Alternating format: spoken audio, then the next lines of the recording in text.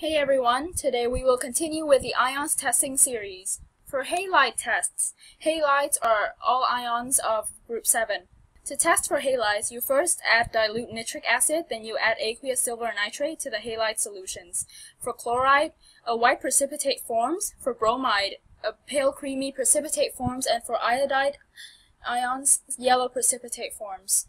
Next, we have tests for carbonate ions. All you have to do is add dilute acid to the solution and effervescence will form, or bubbles will form in the solution, and carbon dioxide gas is produced.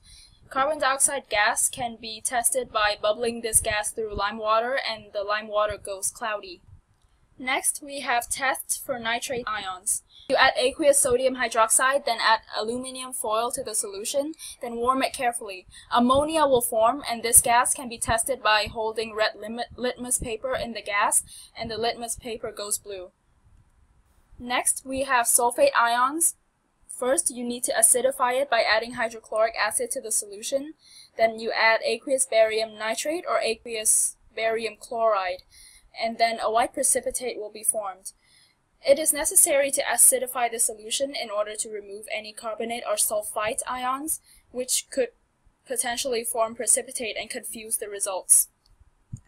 That is all we have for today. Please like and subscribe for more.